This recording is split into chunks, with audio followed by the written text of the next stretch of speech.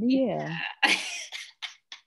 So what were some of the goals you said, you had some goals that you had wanted to achieve? So what were some of the goals you wanted to achieve, and what transformation did you experience?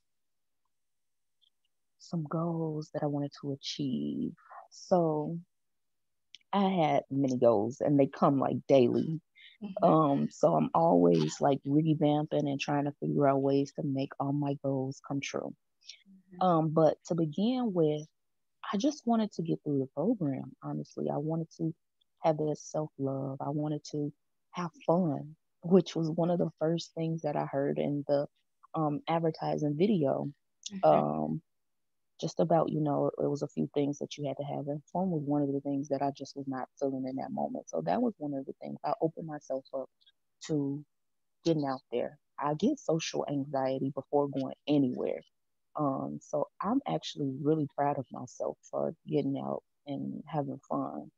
And not just making it all about work and my things that I had to do. Because I don't really see those as goals. I mean, those are things that I have to do. Mhm. But for me, goals are more so things that I want to do. I want to see come into fruition. I want to challenge myself to accomplish. And what were some of that? So like I said, having fun, but also having fun within my business. Okay. I was able to create different content Mhm. that was able to grasp people and bring them in and make them want more of what I had to offer when it comes to selling my holistic products and doing Reiki and things like that. I pushed myself to organize my audience um, and what it was I was offering them because I was kind of like all over the place. Like I have this, I want to do this, I want to offer this. So I kind of a goal that was a true goal to kind of narrow down what it was that I had going on and what I was going to be doing. Okay. Okay. And so what do you feel like is the biggest takeaway from the program? And if you had anything to say to somebody who was on the fence, what would you tell them to kind of get them over the fence to investing in themselves?